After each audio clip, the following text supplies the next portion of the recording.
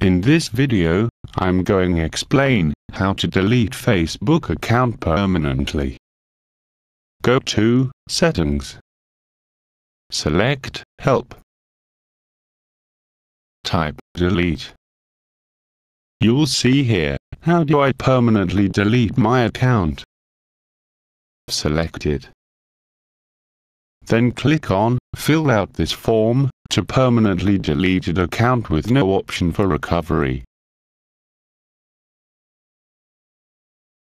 Click on Delete my account. Enter your Facebook password here. Then, enter security text here.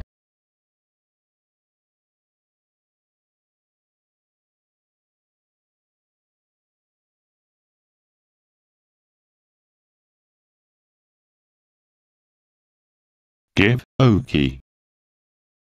Now, you will receive a message saying that your account has been deactivated from the site and will be permanently deleted within 14 days.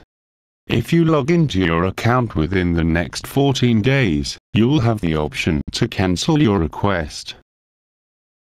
Give OK. Your account will be deleted permanently if you do not log into your account within the next 14 days. Thank you for watching. Goodbye.